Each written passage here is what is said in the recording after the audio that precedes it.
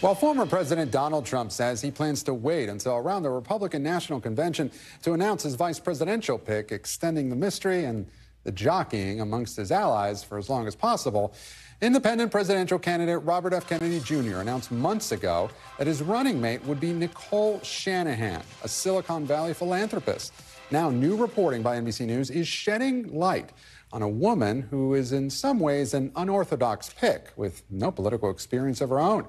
But she does have much-needed cash for the campaign and evolving political views that bring her in line with a candidate who rejects institutions and elevates conspiracy theories, including about vaccines.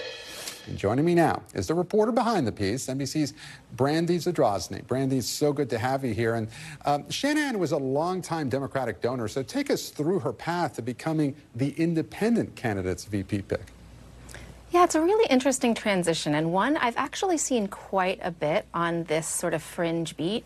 But April 2020 is a really important date in Nicole Shanahan's life. April 2020 was when she got a diagnosis of autism for her child. And her child was about 18 months. And that autism diagnosis really sent her down sort of a rabbit hole. She had invested in different research about fertility, longevity, stuff like that. But autism really just got her into this rabbit hole. So she started looking for fringe researchers, and she found one named Dr. Jack Kruse. He has really wild ideas about the sun and its healing powers and blue light from computers, and he sort of made her believe that the vaccines caused this autism. And so then Shanahan went on this quest to heal her own daughter and to heal all the other autistic kids, and that brought her to Kennedy. And then she ended up joining the campaign, definitely because of the thing that you just mentioned, which is her millions and millions of dollars. You know, Brandy, you've been covering this a long time. So how common is the wellness to conspiracy pipeline? Is this new or just amplified since COVID?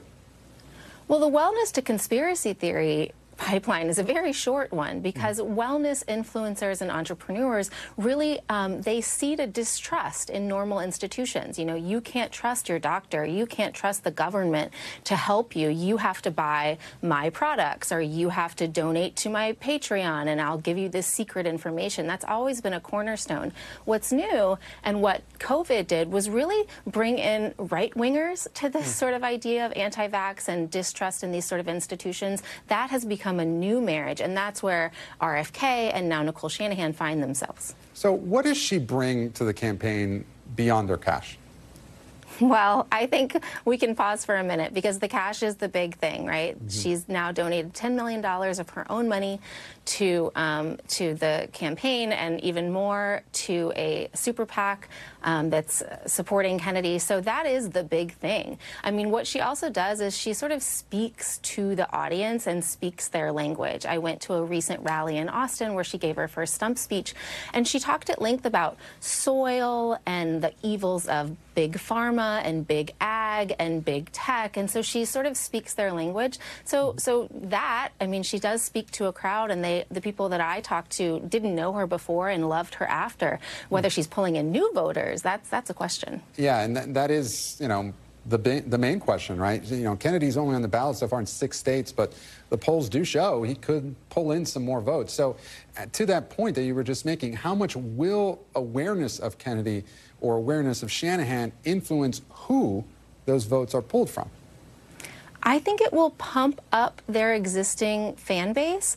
But again, polls show, and the people that I speak to that don't know Kennedy well but are sort of wading in the Kennedy waters and thinking about a possible vote for him, thinking about possible support, most people do not know this stuff about Kennedy, do not know his decades of anti-vaccine rhetoric and propaganda. And he has built the largest anti-vaccine organization on the planet, the most well-funded, his group Children's Health Defense, that he's taken a leave from to run for president. But that's still very much there. All the people working for his campaign are people from CHD and from these fringe pieces. So the fringe, I think, will get stronger and more dedicated to him. But as people, you know, normal folks start to listen to what he's saying and what Shanahan is saying, I think there will be some issue there.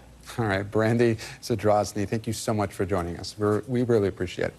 Thanks for watching. Stay updated about breaking news and top stories on the NBC News app or follow us on social media.